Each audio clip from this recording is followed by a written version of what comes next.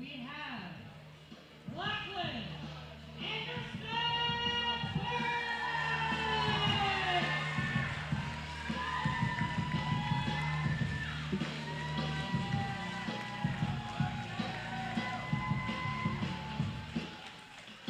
Back to our kids matches.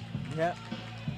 So we have Lochlin here from Spectrum, and then Gage Reed is from Shirleysburg from Total Martial Training.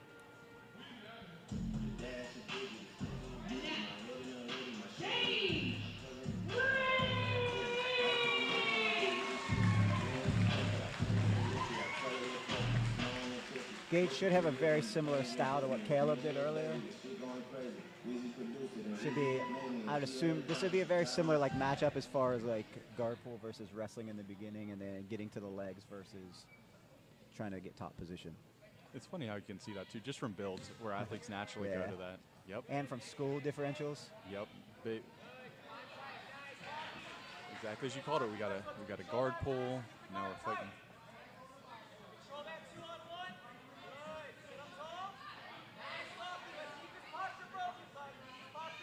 I know Gage's dad really wanted to test like cutting weight because eventually he would, when he gets older, like to fight MMA. So I think what we talked about on the way down, he started the cut at 154 maybe, and he ended up being 138. Oh, that's a big cut. Yeah.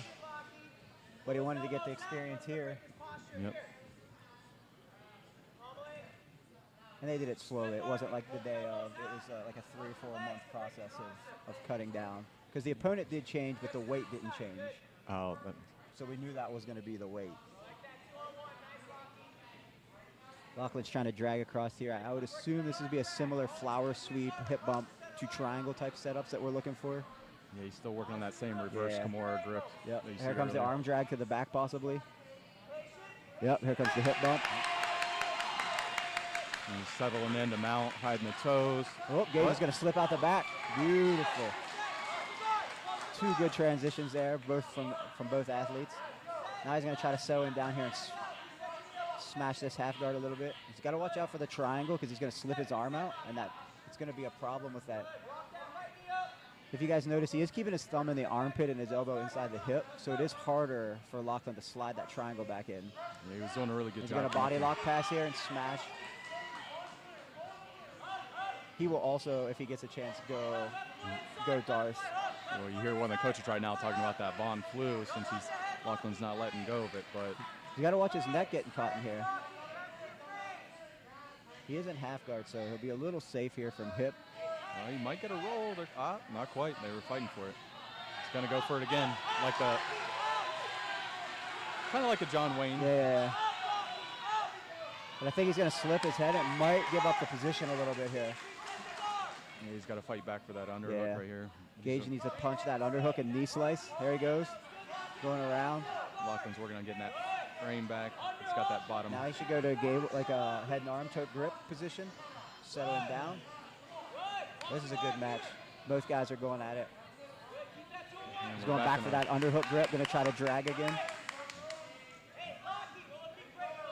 Back in our close guard battle, and same thing. Yep, working that arm drag each side, back and forth. Posture control. He's going to try to go wrist grip here, controlling the head, maybe look for a triangle push through. He's trying to break his wrists off his hips. Use that 2-on-1, make your angle. Good. He's just going to stiff arm lock it. Hold the elbows out. Good. Good. Tuck those knees in tight.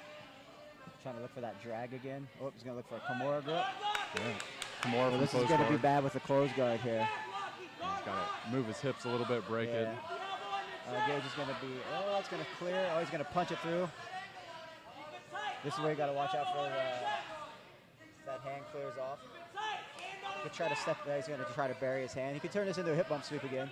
That was a good attack. And we cleared it. So these matches are 5, so they can push the pace a little bit more.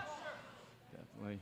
And it is tougher with no-gi, keeping some of those grips. You can circle out of them a little bit more, add a little bit of pressure. And being in the teenagers helps you push a little bit harder than some of the masters we've seen earlier. Oh, absolutely. Tell a lot of hip pressure right there for that close. The long legs are helping him in that position there to keep that guard nice and high. He's just starting to slide his knee in the middle this time. Oh, he's going back to that 2-on-1 drag. Got 1 minute left.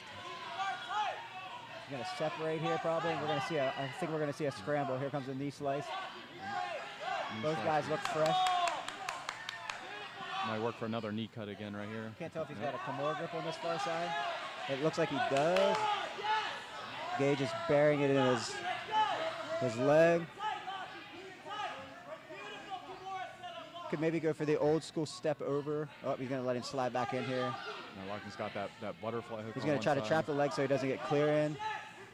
He could possibly go for a dog bar here, maybe a straight knee bar. I think he's going to try to stand and... Because the kids are allowed to straight ankle lock, straight knee bar in this rule set.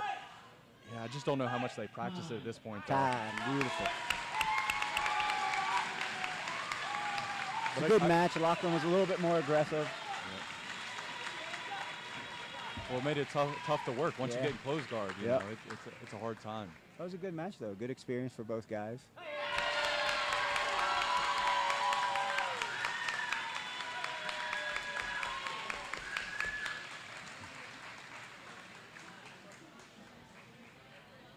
Lots of good attacks right there. Yeah, I think it's important to teach some of the kids, like,